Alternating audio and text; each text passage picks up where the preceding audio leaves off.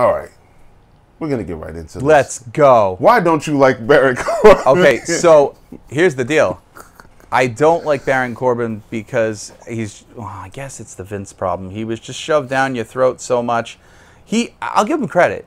He has worked with every single gimmick they've given him. Metamorphic. He's a chameleon. I love the word. Everything works. He is. But I loved him as the Lone Wolf, which you said was so vanilla. Compared to everything else, the Lone Wolf was vanilla. I mean, we all disagree. He was marketed for you to like him because they kept talking about his upside, the future, the ability. But the moment that man started showing more charisma and more of his personality, I said, this Lone Wolf guy can get him out of there. Constable Corbin, Constable Corbin had charisma. He had ambition. Okay. So did King Corbin. Listen. So did Broke Corbin. And now Happy Corbin. Oh, God. So the Lone Wolf won the U.S. title, and it was a damn good run. Well, no, it wasn't a run. It was very short, but it was a damn good showing, and he had a lot of promise. I liked King Corbin. It was tolerable. He's just not my favorite guy.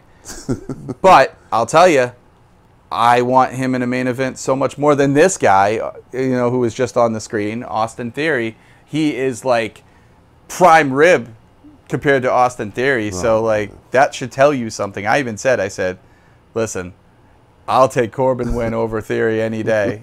And that's how serious I am. However, Corbin's opponent is one of our favorites. Yes.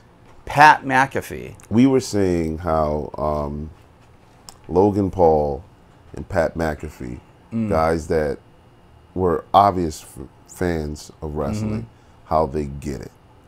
They absolutely get it. Yes.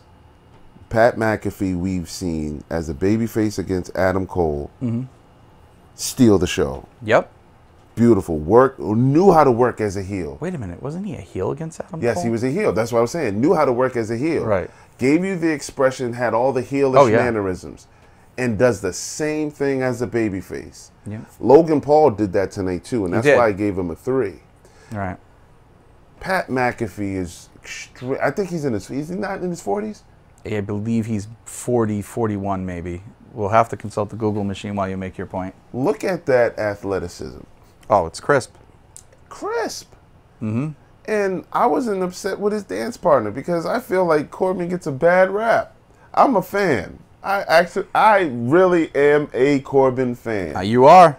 And they had a really decent match that ended well too, with the referee distracted and Pat McAfee giving them a kick to the groin, giving them a kick to the nads. Yeah, the thing about this was Pat McAfee's been so good in every showing so far in a match. This was probably his lackluster one, only because he's 35, by the way. Oh. Wow. Lackluster, and it wasn't McAfee's fault. There was definitely condensation that was visible. At first, I didn't see why he was slipping, and then they started showing the camera angles, and it was a lot of mist, and he kept doing a lot of things on the rope. For the humidity. For the humidity, and it was obvious, yeah. But here's the thing. Pat McAfee is so good all around as far as telling a story, getting you hype, commentating, just everything. And like you said, he's the consummate fan. If you ever listen to his podcast, I highly suggest you guys do.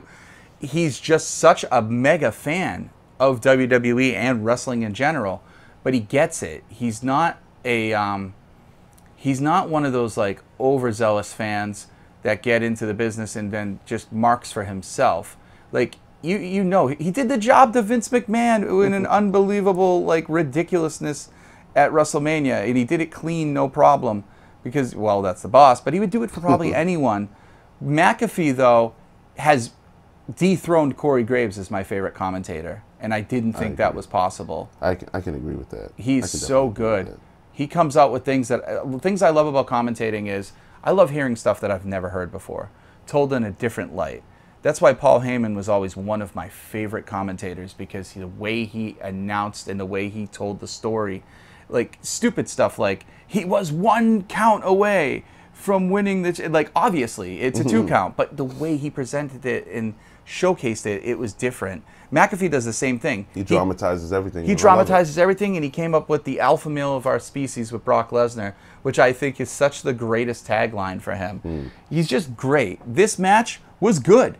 Corbin was good. Corbin's really good in the ring. I will give him that. What did you rate it? I gave it a 2. It's your first time you ever rated a Corbin match over a 1. Yeah. You're coming along. Progress. You're coming along. Progress.